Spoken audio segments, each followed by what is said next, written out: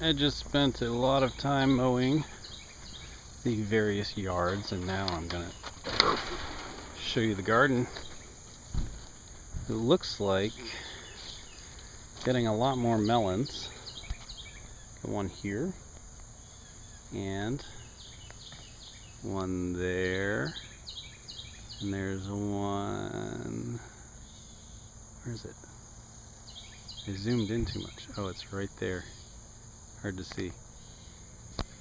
Anyhow, lots of very big tomatoes. These are probably baseball sized. Lots of melony crawlers around here. These are acorn squash, which I should have a whole lot of up at the top here. And then as we come back, get a little closer. Hey, look, more tomatoes. Surprise. Help me with the word here. Sweet potato. Potatoes doing well. This whole aisle here is sort of encroaching. We're having encroachment issues, so I'm not sure what I'm going to do there, but they're even crawling out down some of the other rows. So I will decide what to do with these paths later. A couple of yellow squash, a couple of branches that are just too heavy for the poor plant to hold up, so I'll tuck that guy in there. Perfect. This is another cage that's just sort of clumped over.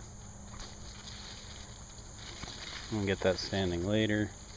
Corn. Let's see, what else is exciting? Oh, we have some peppers here. We have some fallen peppers over here.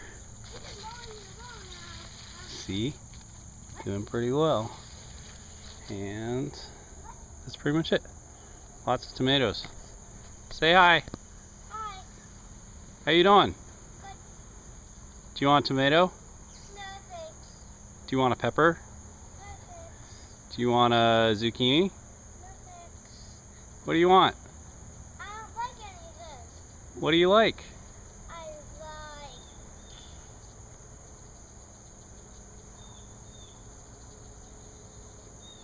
Peas? no.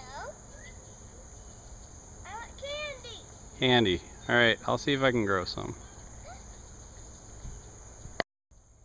Okay, so where was I? These, these might be the bushel gourds and not the loofah.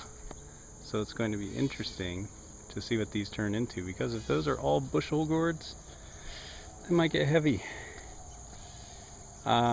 Beans, definitely need to have some picks. I just picked a bunch of peppers, definitely not a peck, nor are they pickled. And I'm gonna pick those 2 tomatoes. But outside of that, there's still lots of green. I think a lot of it might be because we're getting so much rain. Sometimes that just makes plants grow and not necessarily fruit. So we shall see what happens. I'm gonna be out of town for a week, and I'll show you what happens to all this good stuff in a week. And as special final footage, I'd like to share with you the creepiest looking tomato so far. I have no idea what kind that is, but we shall see.